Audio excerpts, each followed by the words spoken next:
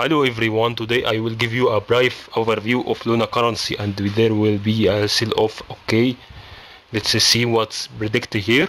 In order for there to be a leg of momentum and there is a discount in a Luna currency and a sale in the Luna currency, for example, there is a discount from 1 Fibonacci to 0.382 Fibonacci. All we have to do is going to draw two trend lines. The trend line, a line from the bottom and a line from the top, and then there is going to be momentum until it reaches a stage where the wave or candle stops and the highest area or resistance is called the profit.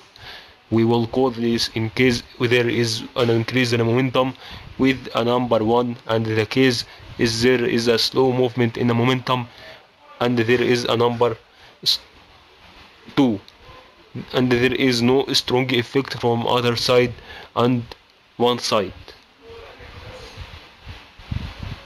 We will complete the second stage.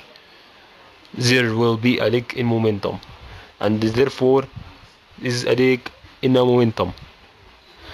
This point is also called profit.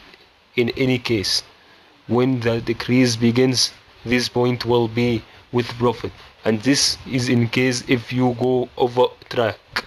With mathematical indications, we will consider that there is a first point that is parallel to the upper trend line with a 1 Fibonacci, and the point at the highest peak at 2.618, and therefore there will be a saving of 1.618 Fibonacci. I hope you enjoyed this video.